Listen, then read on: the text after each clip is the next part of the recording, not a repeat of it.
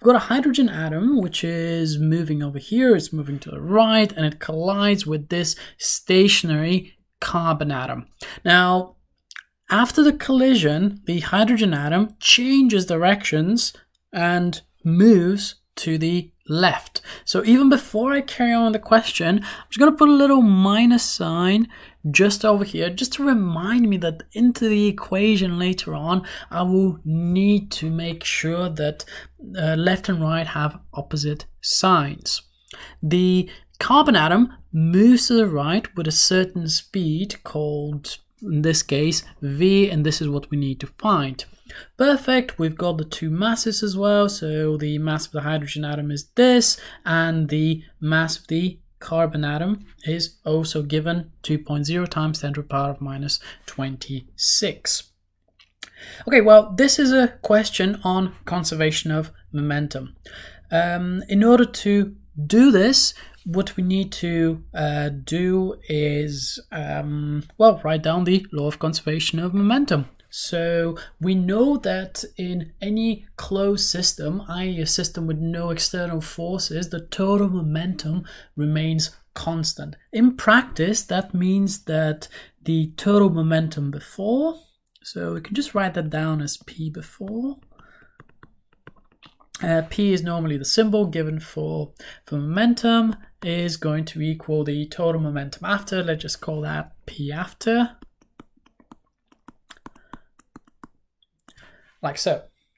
Well, before the collision, we only have one object moving, and that's the hydrogen atom. So that's going to be our whole momentum before the collision. So we're going to need to, because momentum is mass times velocity, we're going to need to multiply the mass of the hydrogen atom, which is 1.7 times 10 to the power of minus 27 times 500, which is the speed of the hydrogen atom, and this is going to equal the total momentum after.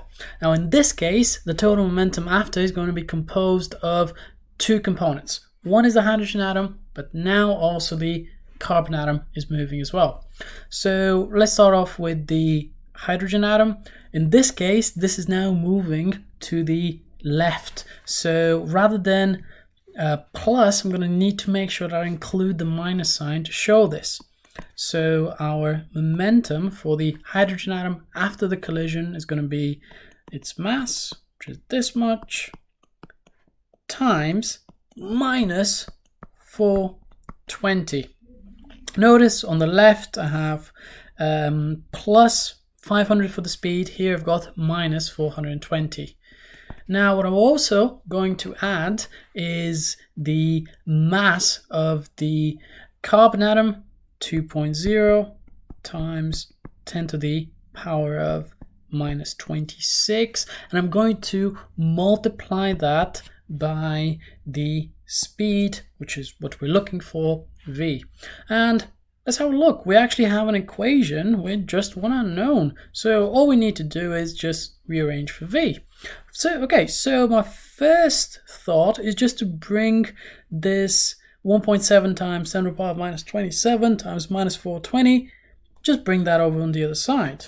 Okay, well, let's do that. So it's going to be 1.7 times 10 to the power of minus 27 times 500.